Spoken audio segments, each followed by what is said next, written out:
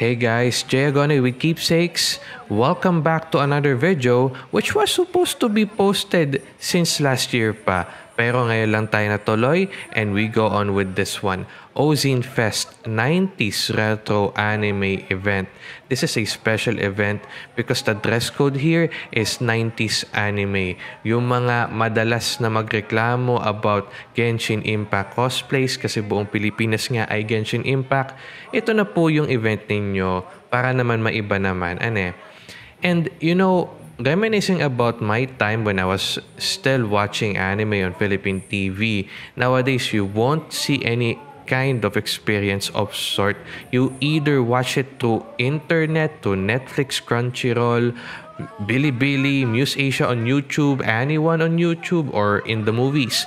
Pero nung kabataan ko, I was literally watching 90s anime, Dragon Ball Z, Ghost Fighter, Flame of Recca, and then the other anime that came through, which is Powerpuff Girls Z, Martin Mystery Wait. It's not an anime per se, pero you know the gist. This event has a dress code of 90s anime, and natutuwa ako kasi it's a breath of fresh air. It's a different concept altogether, and it brings back memories. And hi, so pabilan ako ng ano ba mabibili ito? Ito flat tops piso to. Ay buti naman. Kasi itong flat tops na to guys, itong flat tops na to is now 2 pesos sa sari-sari store at the current price. So, marami ako na-miss dito. Marami talaga ako na-miss dito. Oh, ito, White Rabbit to. White Rabbit. Sino pa bang hindi nakakalimot sa White Rabbit? Oh, flat tops. How, my favorite. One of my favorites. Sige. Ano pa ba? Stiko yun. Sige. Piso lang din. Sige, mga 5. Tapos ano pa ba? Di pa ba ako na ano? Ito, ding-dong, oh. Ding-dong yung kinakain ni Kuya Jobert. Yung ding-dong. Okay, bili na rin ako nito. Ayan. Happy. One of the classic peanuts.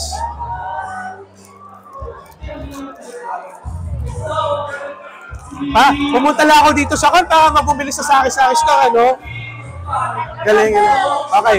5, 6, 7, 8, 9, 10, 11, 12. Ito, magkano to? Piso din? Teka lang ha. 5, 6, 7, 8, 9, 10, 11, 12, 13. Tama?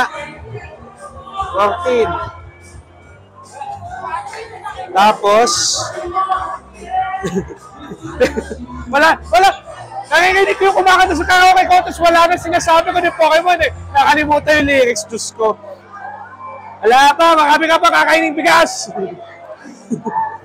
Okay, nakailan na ako? 5, 6, 7, 8, 9, 10, 11, 12, 13, 14, 15. Tama? Sige.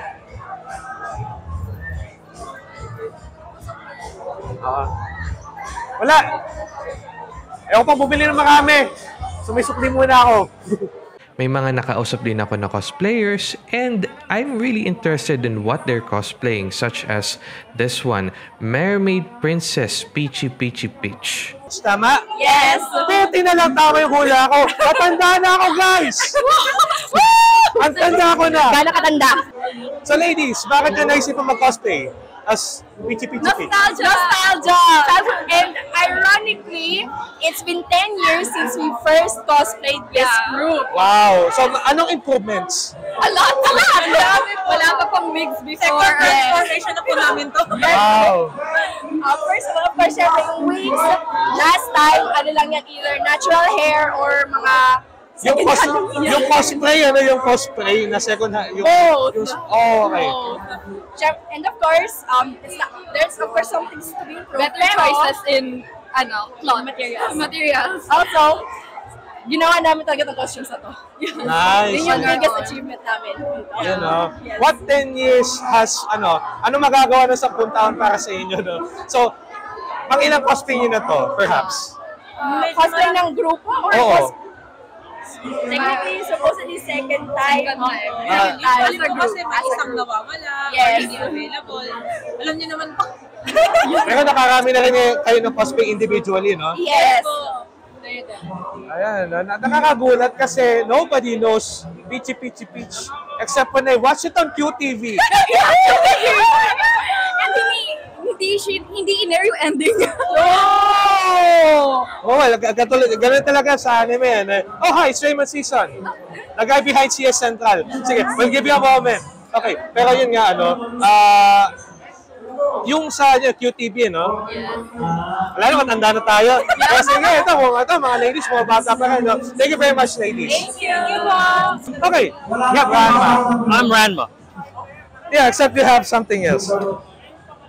Okay, this doesn't have water in it. It doesn't have water in it. Good on you, because if it has hot water, Not cold, I think. Yeah, if it had cold water, I'd be a girl right now. he knows his reps. He knows his reps. Alright, okay. What do you cosplay, Ranma? I cosplayed Ranma because the theme was 90s retro. Although Ranma was released in 1987, I think, it ran throughout 1996. So it still counts as a 90s anime because it was popular during the 90s. He knows his reps. He knows his reps. He did his reps. Alright, thank you, bro. Thank you very much.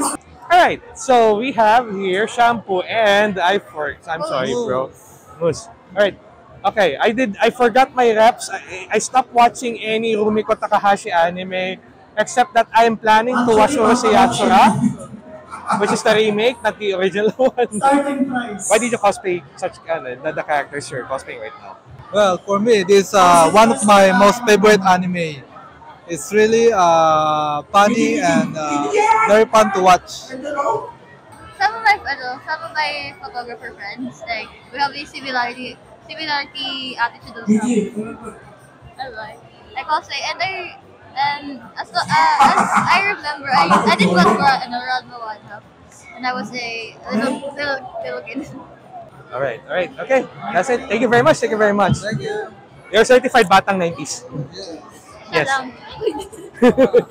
Now she said he is Batang 90s. Yeah, definitely. Okay, very familiar ang mga kinocosplay ng mga ladies natin, no? Ghostfighter. So, why did you cosplay these characters? Bakit nga pala, maybe be reminded of the names of these characters. Yeah, so my name is Koto. I'm cosplaying Judy. So, we want this because it remembers yung mga boses na gumanap. Like me, I can imitate Koto, like yung Tagalog, not the Japanese one, but I can say, mula sa kapunan ni Eugene, paparating na naman po ang kanilang kapunan. Kaya, humanda na tayo! Tapusin! Yes. Ako, actually kasi, nagpaplano kami and yun nga, kasi favorite niyang gayahin yung boses ni Koto in Tagalog. And nung nag-iisip kami kung ano yung cosplay namin for this event, ito yung nahanap namin. So, yeah. Nice. And VTubers will mistake this cosplay as Pinana Ryugu just because of the ears. I don't know. Sige, maybe that's me. Okay, congratulations! Batang 90s talaga kayo. Yes!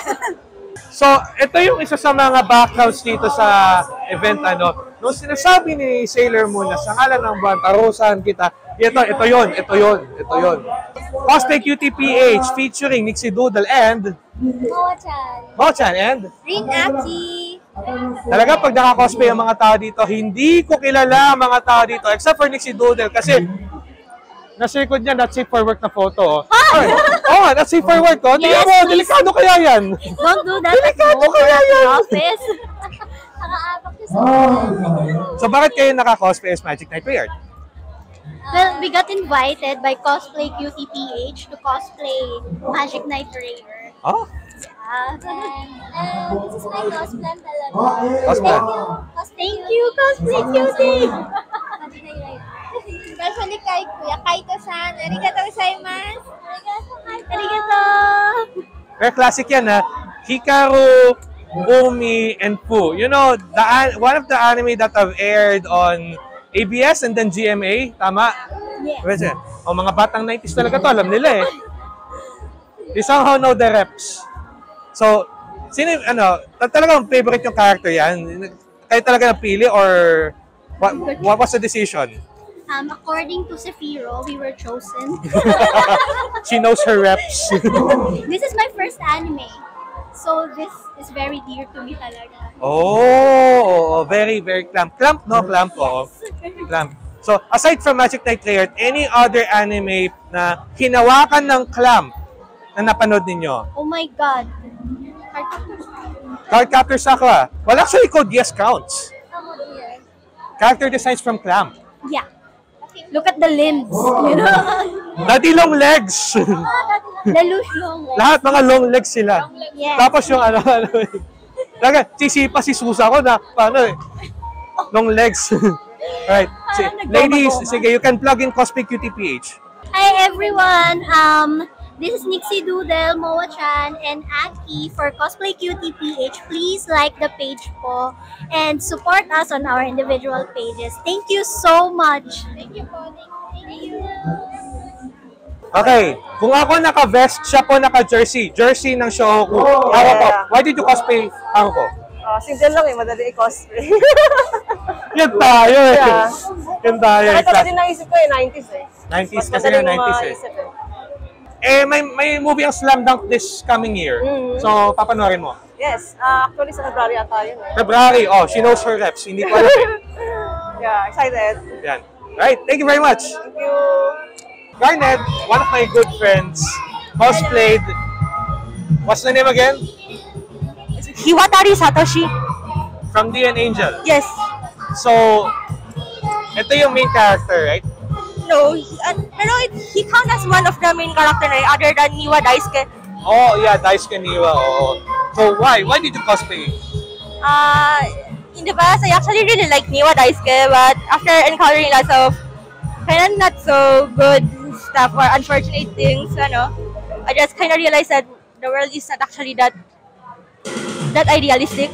So yeah, I actually started to prefer Niwa. I started to kind of like Satoshi na lang instead of Niwa Daisuke, and I found Satoshi's character development is really good.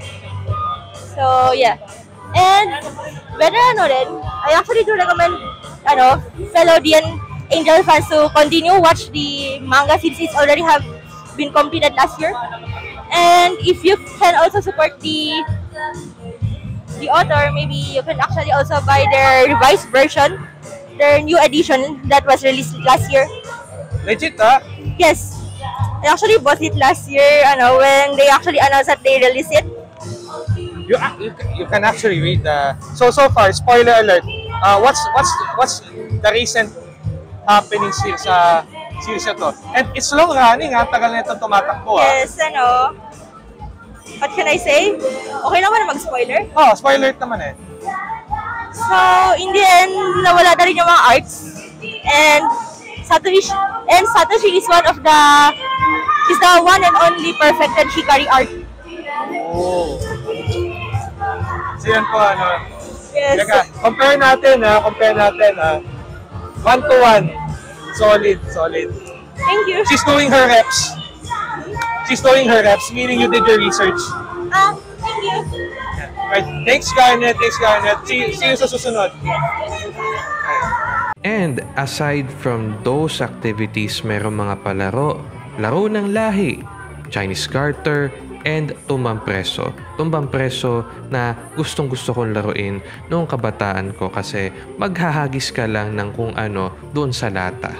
Alam nyo, guys, wala nagsabi sa akin dito na ito yung mga palaro nila ngayon this time. Alright, ladies and gentlemen, Team Rocket. Ayan, very calm. Pero we've reached an end of a new era with Pokemon. Yeah, why did you cosplay Team Rocket? Because they're very iconic. They're very iconic and we both love it. Yeah. Ang sabi ni Meowth? He's shy. Shy, kind of shy. That's right. That's right. Alright, sige. Alright, so 90s. Ano ba yung pinaka natatandaan nyo na 90s anime? Berserk. Yung batang 90s, hindi ko alam eh. I live in the 2000s, 2010s. And this guy said Berserk. I love Berserk. Oh my god. I guess for me it's Ranma right now. Right? So, si Ranma, di ba may Orochimaru na remake ngayon? Are you watching it? Will you watch it? I'm gonna try to. I'm kind of busy here, but I will. Yeah. Okay, mabuhay ang working class. Alright, Louise from... The Familiar of Zero! Thank you. She knows her reps. Yes po. Alright, bakit mo kinaspik si Louise? Because first of all, favorite ko yung pink and pink yung hair ni Luis, and it has always been my dream to cosplay Luis de la Valère, sorry. Luis de Chevalier. Opo. Or wait, tama ba? Yes. Mahaba kasi yung pangalan ni Luis. French pati. This is actually my first con as a cosplayer kasi my first con is I was a performer, an idol. So this is my first con as a cosplayer talaga, kaya I really tried to attend Ozine. Ba't hindi kita kilala kung idol ka? Ano pa, we're an indie pa lang po, nagsisimula pa lang po kami. Sige. Anong grupo ito? Starlight PH po. Starlight pala ito. Nakita ko na kayo mag-perform sa ToyCon. Oh, really? Opo, kami po yan. Ako po yung color pink. Diba? Sino Sir Reps? Alright. Yeah, thank you. Thank you so much. Andito tayo kasama si Tai Chi. So, why are cosplaying Tai Chi and why Digimon is better than Pokemon? Well, first of all, I cosplay Tachi because I really like him because of his character in the Digimon. And I like Digimon is better than Pokemon because the anime has more plot progression, unlike Ash who stayed 10 years old for almost a lot of years now. And there are a lot of more characters in Digimon. And there's also like the second season we have Daisuke and a different cast of characters. So there's a lot more characters and personality to the anime. And it has more, tackles more deep content compared to Pokemon. They tackled, I think, death, if I remember, and as well as a deaf Digimon. Yeah, that's what I remember. I haven't watched Digimon in a while now. But you still know your reps. With the fact that Ash has stayed for 10 years. Yeah, 10 years and old. now he's gone now. He's gone. It's an end of an era. Yes, end of a new era. Thank you, Tai Chi. Yes, thank you for this interview. That's people who sell their art. And if you're interested in buying stickers, collecting stickers, or... You know, it's at these places we see the community that we're into, no? Despite the fact that we've already reached like 2023 is next year na, there are still people who are cosplaying yung mga legendary characters from the 90s. And you know what, honestly, nakakataba ng puso kasi I've grown to be like this, you know, like an old tired tito who can impersonate the previous president. Pero you know what? I'm happy. I'm really happy because despite all of the changes in life, nandito pa rin tayo sa community, I'm still here. No matter what happens, siguro, as long as there's an event, andyan ako. Whether one day or all days. Next year, we don't know what will happen next. You will see me most of the times news drop, and I'll be preparing still. After this, I'll still be preparing a lot of stuff for news drop coming to 2023. So, with that said, Happy New Year, everyone. My name is Agonoy, and this is Keepsakes. Next. All right.